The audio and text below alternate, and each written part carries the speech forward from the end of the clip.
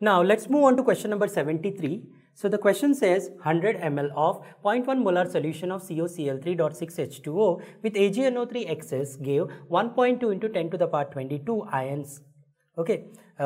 So this particular complex on treatment with AgNO3 gave this many ions, and ions haven't been disclosed, right? So they are precipitated. So you could understand that it could be a precipitate due to the interaction of one of these, it could be one of these negative species, negative atom with AgNO3. The possibility is Cl, right? Because we already know that AgCl is a precipitate, white precipitate.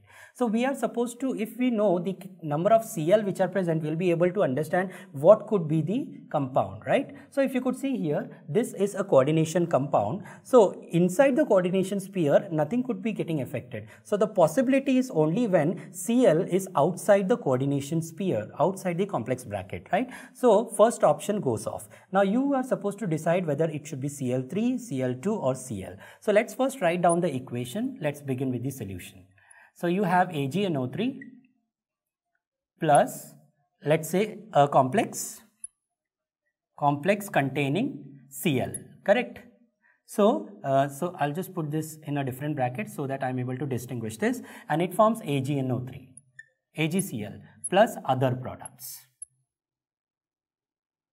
Okay, and they have said that so many ions have got precipitated. So that means you could say that 1.2 into 10 to the power 22 ions get precipitated, correct? So what could happen?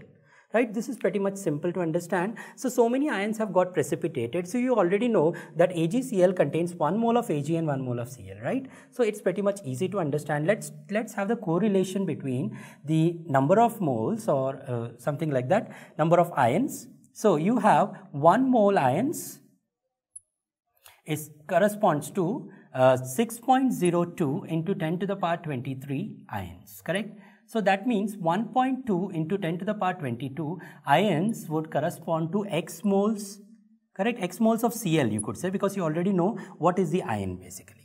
So what exactly would be happening over here? So you have to calculate x. X will be equal to 1.2 into 10 to the power 22. Just do the cross multiplication. Multiplied by 1 divided by 6.02 into 10 to the power 23. So now I'm just going to shift the decimal on the other side. I'll be getting 12 into 10 to the power 23 divided by 6.02 into 10 to the power 23. Okay, so these two get cancelled, and 6, this you get something like 1.9. So this approximates to 2. That means there should be 2 Cl ions, which is possible when when it's going to be Cl2.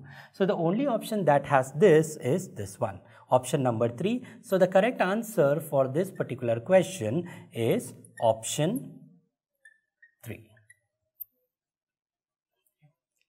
To get more updates and more access to other videos, kindly comment, subscribe or like the videos.